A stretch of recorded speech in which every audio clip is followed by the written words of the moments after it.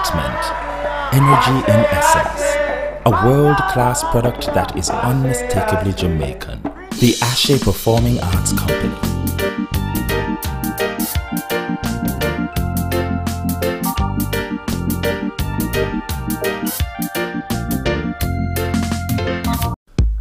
Ashe provides entertainment and production services for events, festivals, social projects, concerts and spectaculars. The most difficult challenge Ashe faced during the period was the reality of not having a home base from which to operate.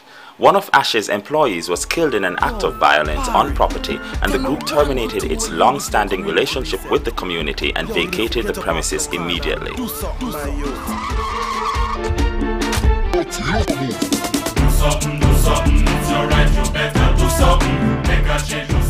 The lack of a space from which to operate, however, meant no visibility for the company, and there was not a set place for summer schools and seasons of performance, classes for training, sale of cultural and creative arts material for which the company was known.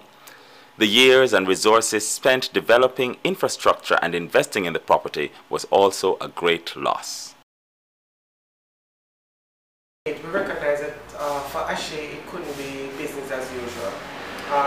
Amidst all the challenges that we were facing internally as an organization, having gone through not having our own physical space, the death of our founder, etc., then there was the whole issue of the recession.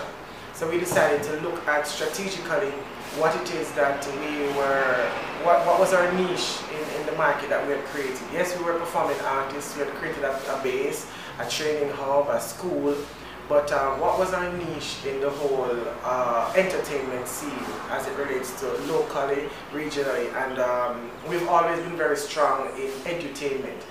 In the streets, zero mean, you know. Alright, I know I'm flip it. I'll make it. Get into zero, make we bring it to an end. We not go tolerate this thing, we're killing off our friends. Zero new infection, zero discrimination, and zero is the number that we're spreading through the land. Wow. The time has come and it is burning in our hearts. We need to speak aloud. We started to look internal at the organization, and we decided to focus on entertainment since nobody else was doing that. And we started to target international donors and support, focusing on what was currently affecting the society, various issues, and how we could use the performing arts to address those issues. Getting to zero. Getting to zero. Getting to zero. Getting to zero. We restructured the company. We previously operated a full-time company where members got paid a salary at the end of the month, regardless of whether we did performances or not. And so we had a shift in that, a discussion with our members to look at members being paid per project, per gig.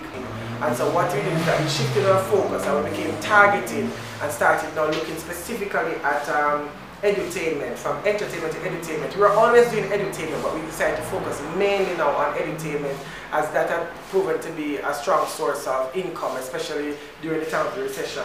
And so we developed edutainment products that we marketed and that we were able to sell, manuals, DVDs, etc. We became a full house production company, offering services, behavior change services and products. We focus specifically on building the capacity of our members to become accredited teachers, trainers, facilitators. We stepped up our search for our own home.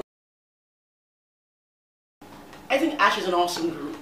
And not just now, but since the inception. Ashe is really about talent maximization and empowerment, and as an organization, that is what we do best.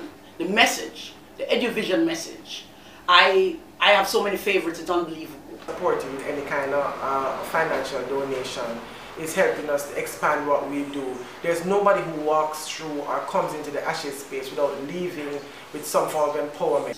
And so I see Ashe as change makers for our nation, especially now, you know.